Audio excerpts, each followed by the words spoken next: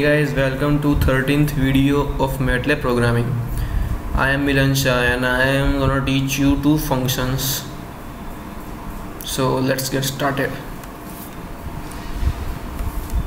Now suppose I am taking one matrix called or name A and has the values like this 4, 5, 6, 7, 8, 9. Okay. Now the first function is cumulative product. What this function is actually doing is it will do the multiplication. Now press A and press enter. Okay, so we have the answer. Let's compare the answer and matrix. First row is same, second is 4, 10, 18, third is 28, 80, 162.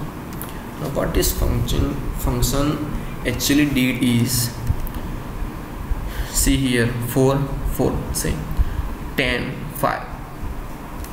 Now product means multiplication. 5 into 2, 10, 6 into 3, 18, 4 into 1, 4. Now the third row is 7, 4, 1, first column actually. 7 into 4 into 1, 28, 8 into 5 into 2, 80, 9 into 6 into 3, 162. So it will do the multiplication of the values on the row, column. Now the second is cumulative sum. Cumulative sum means it will do the sum. So we will get the answer by doing the sum. Okay, first row is same, second is 5, 7, 9.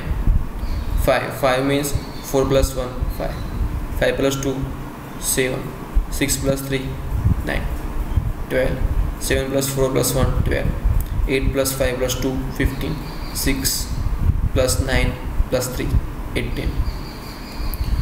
So these two functions are for multiplication and summation or addition, whatever you say. So do like, subscribe, share, and I will meet you in the next video. Bye bye.